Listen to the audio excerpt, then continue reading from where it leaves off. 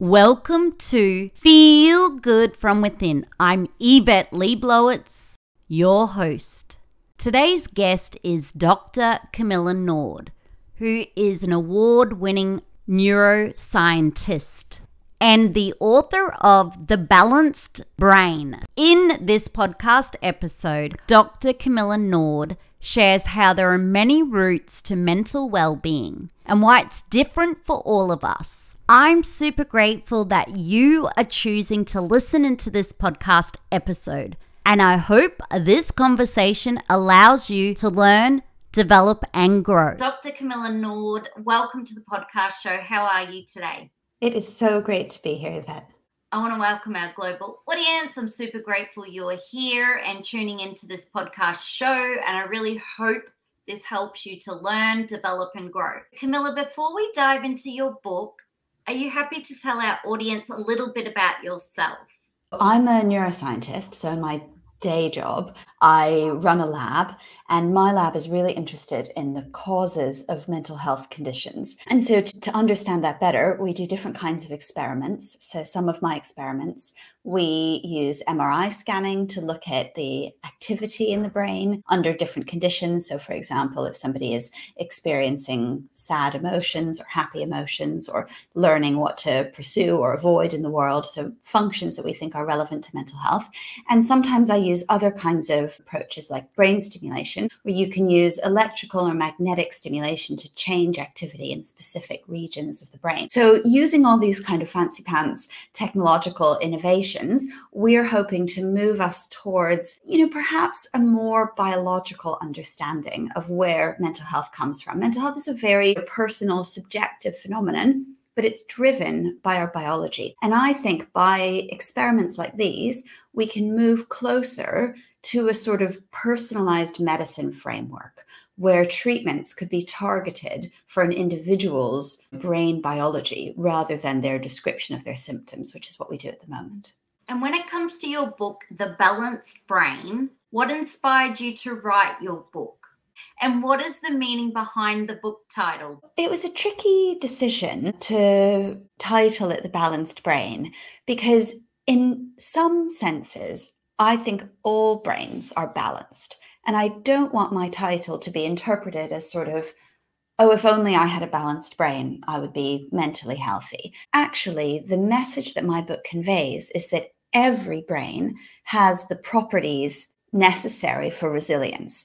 And at any given point, even if you are experiencing a mental illness, your brain is pursuing these same balanced properties, kind of like homeostasis in the body. Your body finds balance. Just like that, your brain learns what to expect and kind of predicts it in order to have a more homeostatic process ongoing. So I think this is an important function of the brain, of everyone's brain, and it's really key to mental health.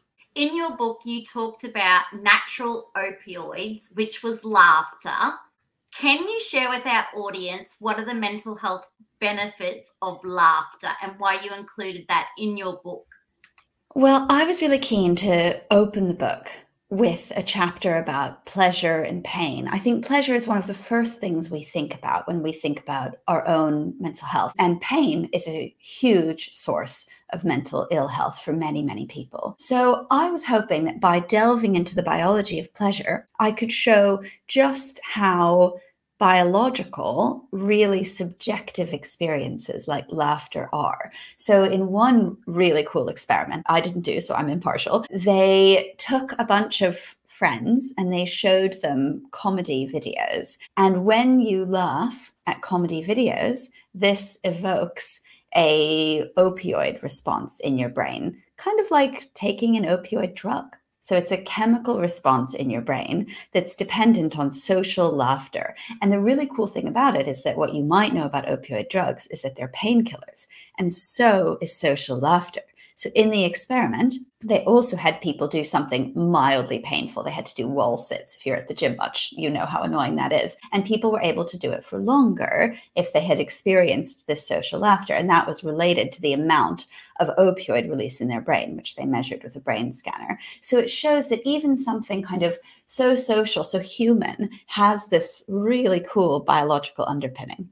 I love that in your book, and thank you for explaining that, because I think based on what is going on in the world at the moment and over the last year, one of the things we haven't done enough is laugh. So I thought that was a really good action we could all take in our own life, either with friends, family, or finding a good comedy or something to laugh at.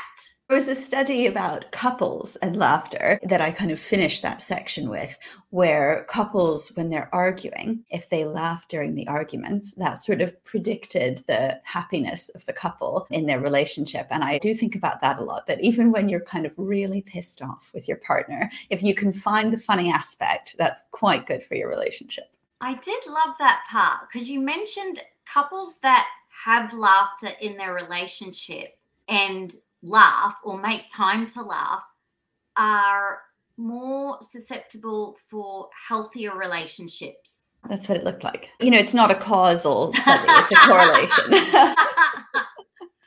I love that. When you talked about opioids, I'm hearing this more and more through podcasts about, unfortunately, people getting so addicted to these opioids. Are you seeing that as well in your research and in your neuroscience field that you're in? So the kind of opioid crisis, and I think it really is a crisis, is a kind of devastating thing that's happened. I don't blame anyone who's become addicted to opioids. It could happen to any of us because they capitalize on these same brain circuits that are so essential for our survival, essential for our pleasure, essential for relief of pain.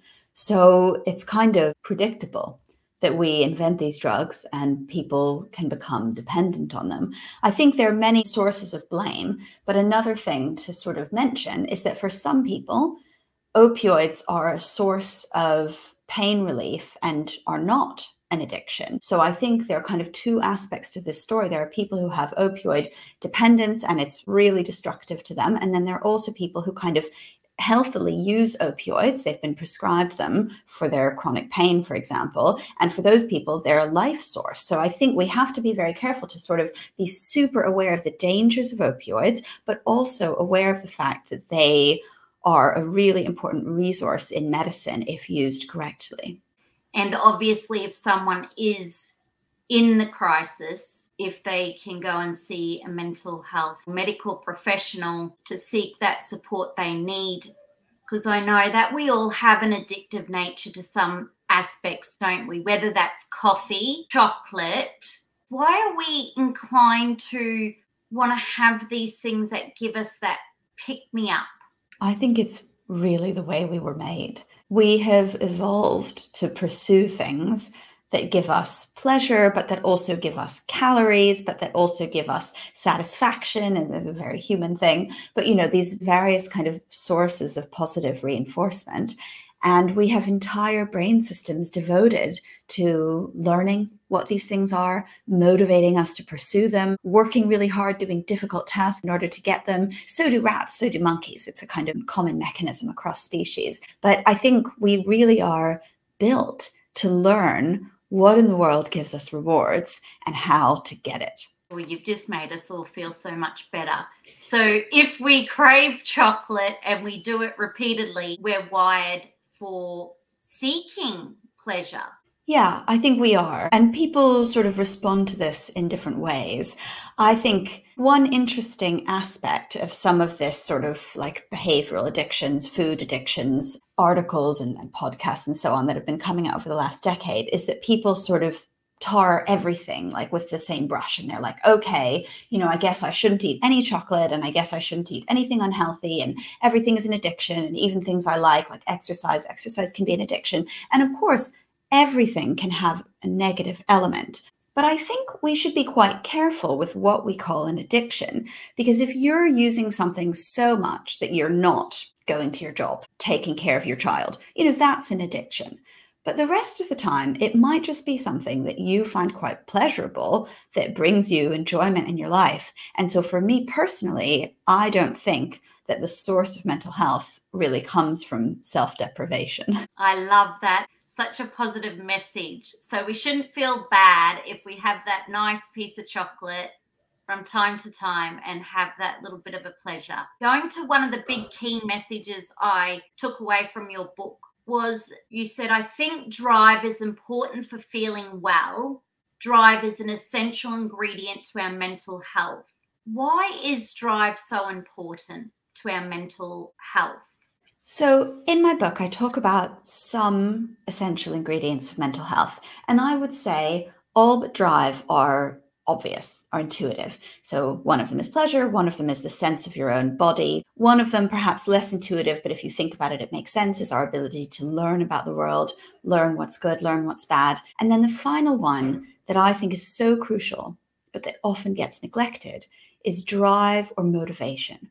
And the reason I think it's so crucial is because you can't have any of the other stuff without drive. You can't have pleasure without drive. You can't learn what to pursue, what to avoid without that initial motivation, that initial drive. And in fact, many really of the most debilitating mental health symptoms come from a change in drive, a change in motivation. So for example, in depression and related disorders, people experience anhedonia, which is a lack of anticipation or drive of pleasurable things in the world. So you no longer feel motivated to do something that might be rewarding. You feel that the effort isn't worth the reward, which is a really impairing thing to feel. And it actually has a weird commonality with a neurological symptom that can happen in Parkinson's and other neurological disorders called apathy, which I also talk about in the book. And apathy is not exactly the same as anhedonia, but similarly involves this total absence of motivation. And I think this is really key because it shows us that there's a common symptom, a common syndrome maybe, across different types of brain disorders, things we think of as really different, that is taking away that real sort of essence, that core fundamental aspect of your mental health, which is your motivation to get anything you want. One of the symptoms you mentioned, if someone's depressed, they might not feel as motivated or have the energy to do something. So when that happens, you also talked in your book about things that can help. It's not all about the chemical imbalance when it comes to depression, and then basically not one size fits all when it comes to medication or even treatment. So what is happening in the brain when someone is feeling depressed?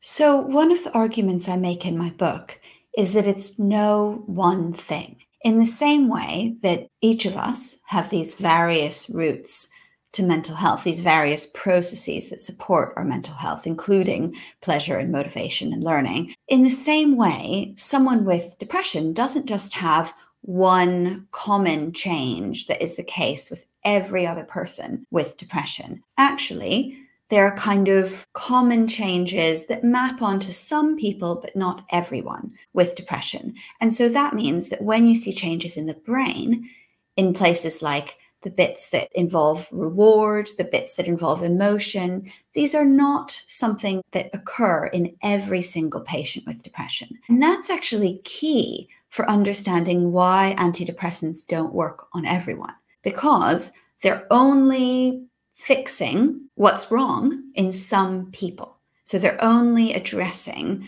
an underlying issue that is the case in a subset of people with depression. In your research, have you found that sometimes people's own personal life, whether they're in a job they hate, maybe going through a divorce, there are things that they're not happy with, that this can actually trigger depression or trigger mental illness or something within the brain or within themselves And one of the important components to mental health is also working not only on the circuitry or the chemicals within the brain, but also overall lifestyle. Yeah, absolutely. So I think a big misconception is that there are kind of social influences on your mental health, and then there maybe are biological influences.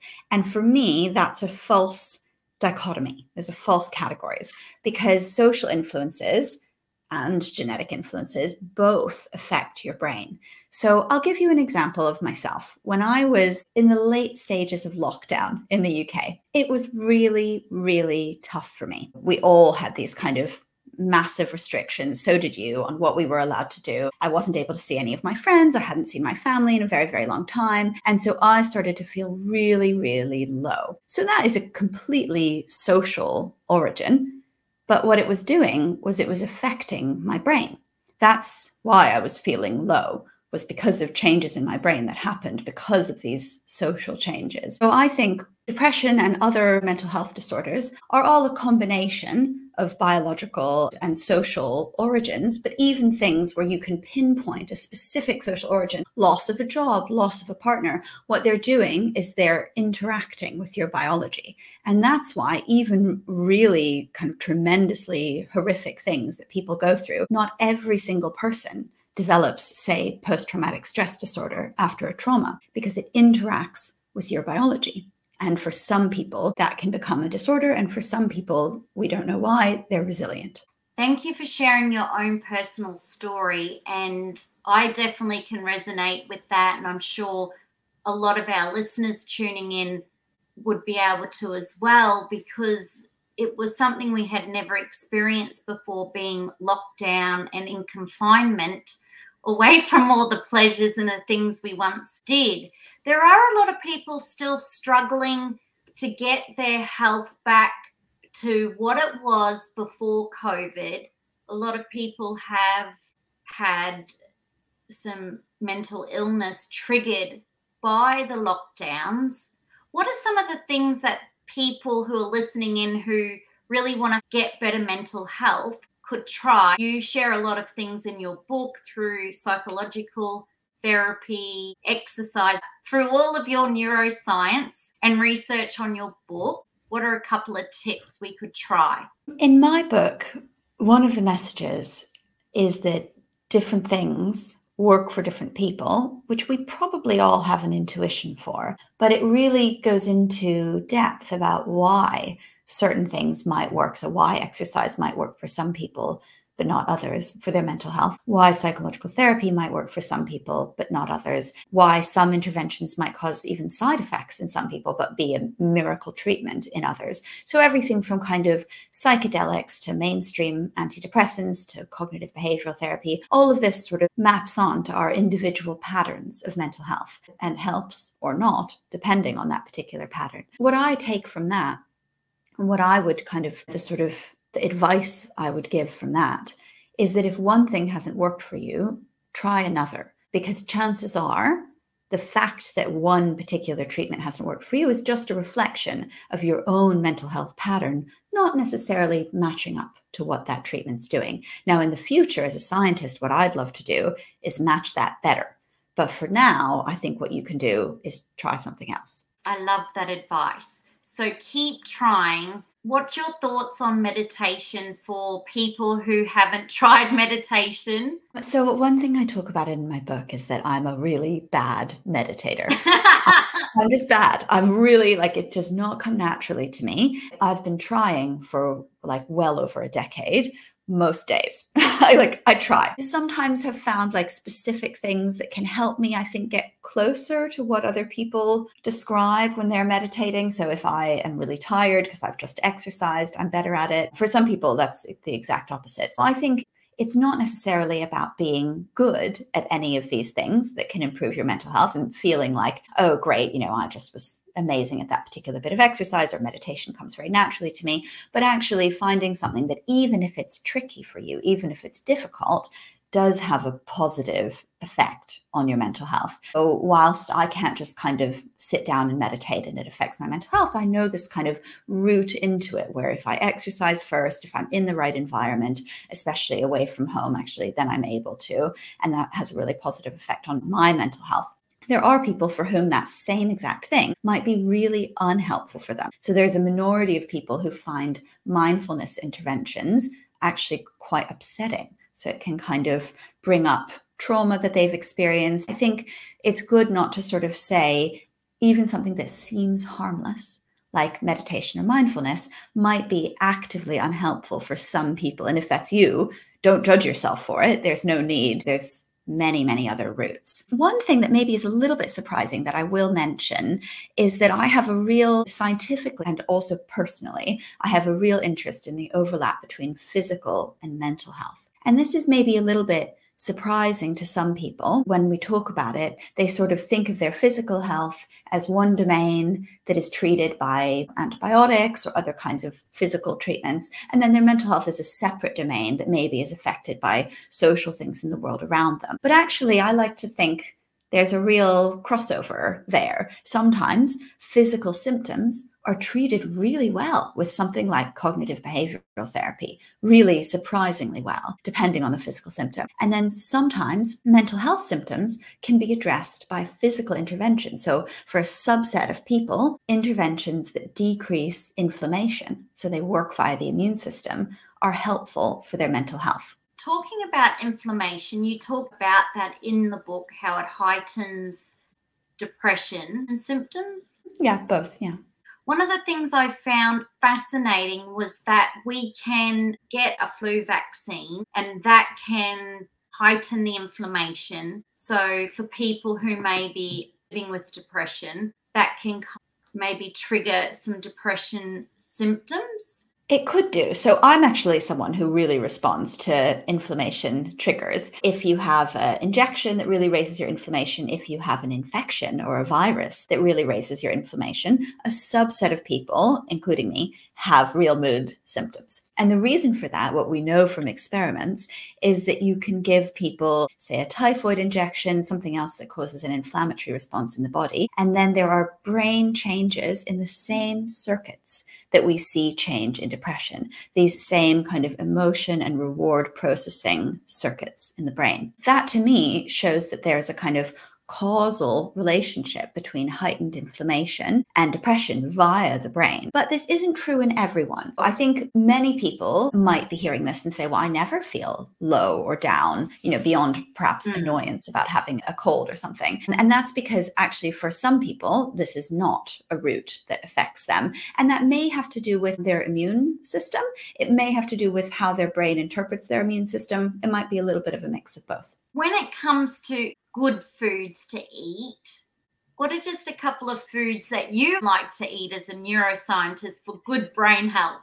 I think there really isn't a kind of definitive connection between diet and mental health, except for dietary deficiencies. So let's say you have like a B12 vitamin deficiency, you might have a real effect on your mental health and actually also your physical health. It can even cause kind of neurological damage if you have a profound B12 vitamin deficiency. B12 is from animal products like eggs and milk and meat. So that's like the most important mental health message about food, is not to have a vitamin deficiency if you can help it, and to sort of be aware of that. But I think there are more modest correlations with other types of dietary patterns, and we don't yet know why. So one aspect of that is things like the Mediterranean diet that you might have heard of that seems correlated with our mental health. But we don't really know why, what aspect of that, whether it really is causing it, or is there kind of additional factors that make someone choose to eat like that, but also be more mentally healthy. Similarly with the microbiome, there's, I think, really convincing animal evidence for improving an animal's microbiome, improving the diversity of the microbiome, and improving that animal's mental health-like behavior, so making them less anxious often. In humans, I think the evidence is less strong, and I'd like it to be, but it's just not there yet. So we just haven't really seen those kind of big definitive trials. Instead, like with the Mediterranean diet, there's a correlation between aspects of the microbiome and better mental health. And that would be eating things like sauerkraut and pickles and kimchi. In my opinion, jury's still out on the diet. Kind of keep aware of the microbiome literature. It may be that we have a sort of breakthrough in the next few years. It may be that if you're not a fan of pickled stuff, who knows who will be right in this in the longer term. We'll keep drinking our kombuchas. Yeah, luckily I love kombucha, so it doesn't matter.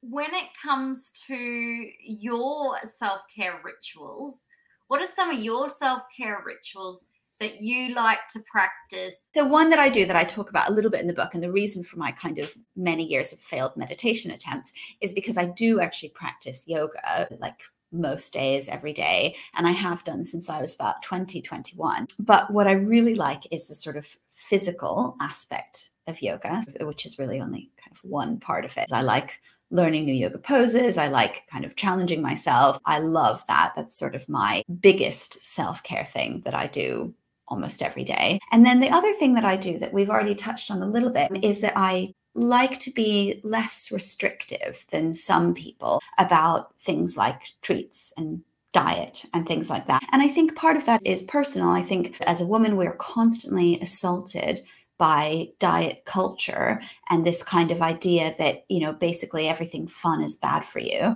And we should be guilty about anything that we might enjoy. And so I sort of personally dislike that. And so I try to let myself have a treat once a day or whatever. I think that a lot of stress has arisen because of this idea that kind of it's all or nothing. You are either some kind of horrible person who only eats donuts all day, every day, or you're like a pure, you know, only drinking kale juice from 5 a.m. onwards. I think I don't want to pick a side of that. I love that message because it allows you to experience life as it is and to enjoy it, and you're not putting yourself under constant pressure and stress based on what food you want to eat. With your book, what was the most fascinating research that you discovered as part of writing your book? While I was writing the book, I was also just finishing up an experiment. It was quite a fun experiment, like both in terms of what we found, but also even just in running it, because the idea for it came when I was just having a chat at work one day with one of my good friends. We were having a chat over coffee. He told me about a recent thing he'd found in his experiment. So he's really interested in disgust. And he discovered that unlike fear, disgust is really, really, really hard to shake.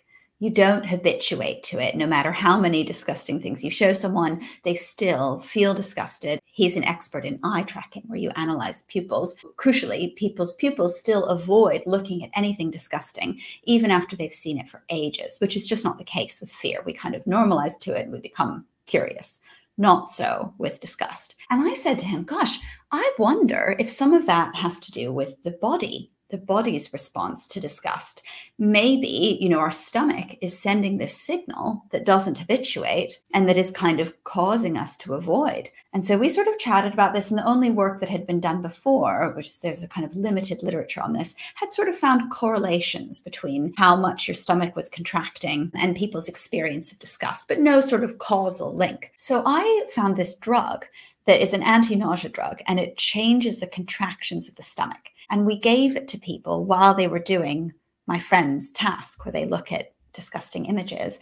And we discovered that people were less avoidant of the images when they were on this anti-nausea drug that affected their stomach, showing that disgust is partially influenced by the stomach. That was a finding that we discovered while I was writing my book. And I was like, wow, this is so interesting. I wrote about it in one of the chapters. I listened to that story in your book via your Audible book, and that was interesting because I had never thought of disgust, but at the moment when I look on social media, there is a lot of disgust, and I must admit I have to look away. Yeah, me too. I think it's a neglected emotion for mental health as well, but actually really important. I'm working with a researcher at the moment where we've been discussing the role of disgust in eating disorders. We think it could play a particular role, self-disgust, feelings of disgust about food, which kind of magnifies and makes people feel, really extreme food avoidance in some eating disorders. That's fascinating. Before we say goodbye, what is your hope for your newfound book readers, audio listeners? I think the two main things I hope people take away from this book are, first, that the physical and biological world is the same world as your kind of emotional, social sphere. And this is a sort of philosophical point, but it's also a really personal and pragmatic point, because it means sometimes when you're feeling unwell emotionally, you might need to look to your physical body. And when you're feeling unwell physically, sometimes you might need to look to your psychological health. And so I think that's a really important takeaway message. And then the second one is the message of don't give up. There are so many routes to poor mental health that I describe in my book, but there are also so many routes out. I love that message. There are so many routes out. Don't give up. We still have in our communities, unfortunately, stigmas, and especially people who live in small country towns where everybody knows everybody and there might be one doctor, and some places don't even have, unfortunately, psychotherapists or psychologists. But for someone who's feeling ashamed of their mental illness or their diagnosis, what words of wisdom through all of your experience and research and your book now could you say to that person who's listening in who maybe feels ashamed, maybe not reaching out for the help, and worried about what everyone else thinks? I completely sympathize with that person and understand what they're going through, but they should know that they're not alone. Every single person in the world has either personally experienced a mental health condition or has a close friend or family member who has. That's how common it is. So while it might feel isolating, actually, you're in the majority. You are part of our existence is facing mental health challenges, which sometimes become mental health illnesses. So you're not alone. Thank you for sharing that message. You're not alone. You were just so passionate about the brain. You're so curious and wanting to get to the bottom of all these questions that you ask. So I just really want to thank you for all of the work you do. You really just pour your heart and soul into it, and that came across in your book. I mean, Thanks the work so you're much. doing is just so amazing. Thank you, Yvette. That's so kind. And I hope people enjoy the book. How can we stay in touch with you after this podcast show? So feel free to get in touch with me via Twitter at Camilla Nord. My email is also everywhere. So if you have a more detailed comment that you want to write to me, do feel free to get in touch. Thank you, Camilla. It's been a pleasure talking to you, and thank you for spending so much time with us today. It was a pleasure. Bye. Bye. Thanks for listening into this podcast episode. I hope you found this conversation of interest and of benefit to you. In support, I would love for you to subscribe to Feel Good From Within with Yvette Blowitz on any podcast app, YouTube, or Rumble too. Be sure to share this show with your family, friends, and community, and to subscribe to my mailing list at YvetteLeeBlowitz.com or feelgoodfromwithin.com, and to follow Spirit Girl, Yvette Blowitz, or Feel Good From Within on any social media app. And together, let's feel good from within.